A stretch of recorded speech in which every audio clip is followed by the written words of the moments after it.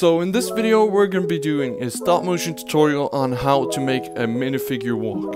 And by that I mean the different walk cycles I've been using since I started doing stop motions.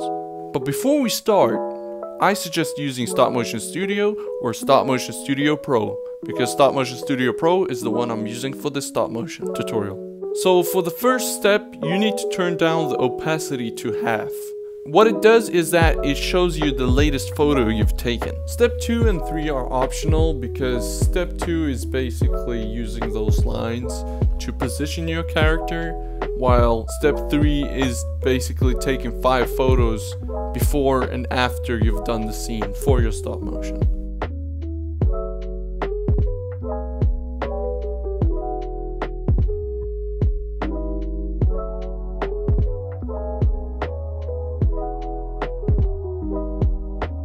This is what the walk cycle looks like at 15 frames per second.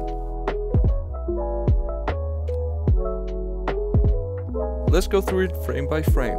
First photo is basically the figure standing up. Second photo is moving your figure slightly forward with both hands, one forward and one back a little bit, and one of the feet being forward as well. Third photo is basically moving your figure a little bit forward. Same goes with the hands and the legs, and same goes for the fourth photo. But for the fifth photo, you need your figure standing on one leg while the other is facing backwards, and both the arms need to be slightly pushed to a standing position but not quite. And then you just repeat the process over and over again, and then you have a walk cycle. Here are 2 bonus walk cycles that I used to use. This one I used at 10 frames per second. And this one I used at 12 frames per second. And yeah, I hope this helped. Thank you for watching, and I'll see you in the next one.